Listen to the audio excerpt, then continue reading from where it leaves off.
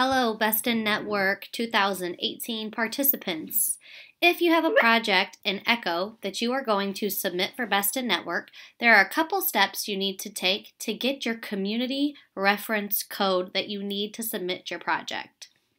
The first thing you're going to need to do is enter your course using the editor icon.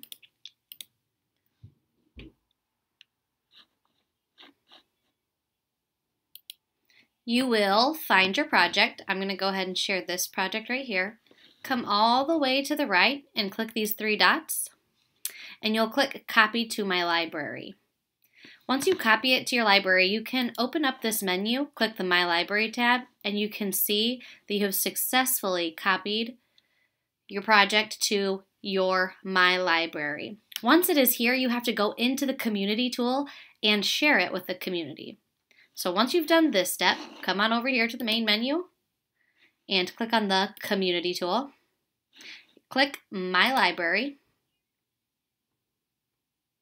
And here you will see that project that you just saved to My Library. Come right over here again to those three dots and you're going to say Share with Community.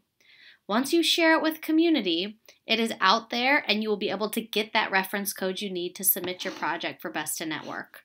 So once you've clicked Share with Community, come back up here to My Community, click Discover Content, and search your project by name. So here is my project.